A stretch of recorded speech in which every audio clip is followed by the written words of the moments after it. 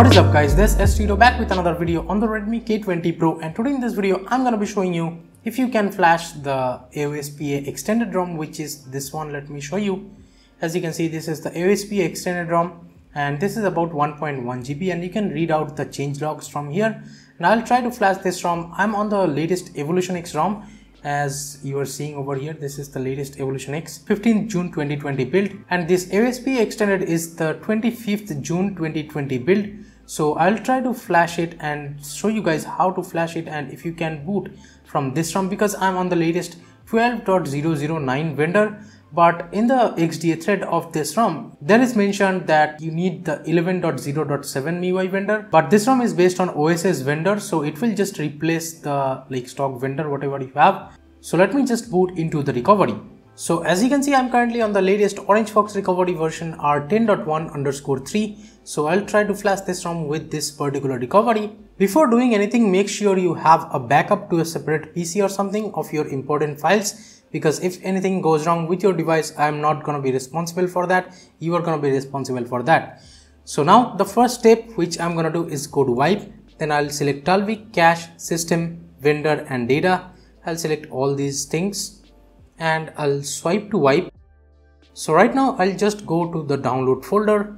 Now from this download folder, I'll select this PA Quartz for Rafael 25th June 2020 build, which I have downloaded already. Now I'll select add to queue.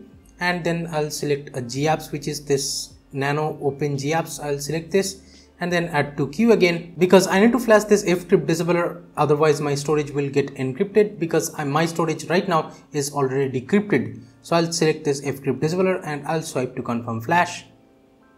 Now here, if your TWRP recovery or the Orange Fox recovery asks for password, you won't need the fcrypt disablr. Keep that in mind. So the ROM flashing is done, and right now it's flashing the GApps. Now it's flashing the fcrypt disablr and it's rebooting automatically, because I had that option selected that after flashing it will reboot automatically.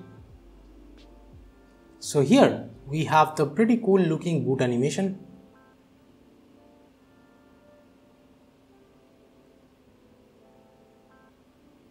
Seems like we are already into the setup wizard. So let me just set up the ROM. And while I'm setting up the ROM, so the touch is not really responsive. Let me just lock the phone. Okay, now it's working. Now let me mention one thing, that if you are going to another ROM like Evolution X again, which needs the MIUI vendor, then you need to do one thing, that you wipe the same way, like cache, Dalvik, system, data and vendor, wipe those 5 things. And after that, you flash the latest MIUI vendor, which is the 12.009. If that vendor is needed for a particular ROM, then flash that vendor, then flash the ROM and the other files like fcrypt disablr, GApps, etc. if it needs, then flash all of those again. But if you are moving from OSS vendor ROM to MIUI vendor ROM, you have to flash the MIUI vendor again. So keep that in mind. Let's see if it registers the fingerprint over here. By the way, this ROM has the Mi9 FOD. So it did register my right hand thumb fine. There is a tad bit of screen flickering which I have been noticing while tapping the fingerprint scanner here, but that's very minor. So the volume panel seems pretty interesting, as you are noticing here. It gives me a little bit of haptic feedback whenever I'm swiping up or down on the volume panel. And I can put the phone into vibrate or silent from here.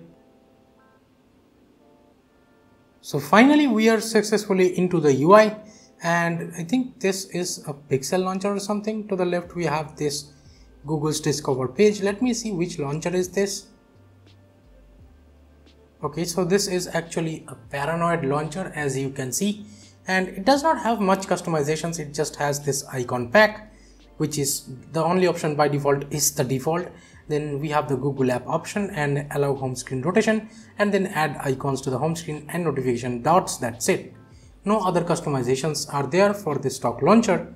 And let me see the stock camera here. Okay, so the camera just opened once. Okay, seems like this is the old kind of Google camera. I am worried to switch to the front camera with this camera. It might get stuck, pretty sure. But let's just do it. Okay, worked. It did not like get the camera stuck over there. I have seen this thing like happening with this kind of old Google stock camera, and these are all the apps you get. Well, this PixArt, it just downloaded, I guess, and this retro music, okay, it is there by default. And then we have this abstract. I think this is a wallpaper kind of thing. Yeah, as you can see, it says a collection of 60 wallpapers, and then OnePlus wallpapers. A lot of wallpapers are there, I guess, as you can see by default. You can choose between a lot of wallpapers from here. And here inside the Android version, we have the Android version as 10, of course, as you can see. And the paranoid Android version over here, it says Quartz 4. And then the security patch is latest of 5th June 2020. Then we have the stock kernel as Immensity kernel, which says Mi9 FOD. I can disable heads up notification from here. Let me just disable the dark theme so that you guys can see it better. In the system panel, if I go advanced, we do have a system updater over here. And here if I check for updates, and as you can see, it is checking for updates. But of course, this is supposed to be the latest build. As you can see, it says the last check time over here. So that's cool. Let me go back. We have the gestures option. So we have some things over here like screen off gestures. We have the double tap to wake device. So that's cool. Let me go back. We have the toggle torch. So I'll enable that. In system navigation gestures, we have this Android 10 gesture. And if I go here, we have this kind of settings over here. You can change the gesture bar size to, it is set to large because I restored my Google App Data backup. And full screen gesture is there. If you want to hide this pill too, you can do that. Swipe to screenshot is there. Let me enable and take a screenshot. And as you can see, this is the Oxygen OS kind of screenshot. We have the scrolling option, then edit option, and then share and delete options are there. Let me just double tap here. Okay, it is waking up the device. Now let's see the fingerprint scanner speed. It unlocked. Now let's try with the left thumb. Unlocked pretty fast. Let me show you from up close. Let's go to the home screen and show you. Holy smokes, the fingerprint scanner speed is blazing fast. Show you from up close again. Yeah, really fast. So yeah, that's how you flash this AOSPA extended ROM on the Redmi K20 Pro. This was my first impressions about this ROM. And do hit the thumbs up button and subscribe to the channel if you want to see the full review of this ROM on the Redmi K20 Pro. I'll be back with the full review of this ROM pretty soon. So do stay tuned for that. Thank you so much for watching this video again. This is Tito from KDN Tech signing off for today. I'll catch you guys in the next one. Bye bye now.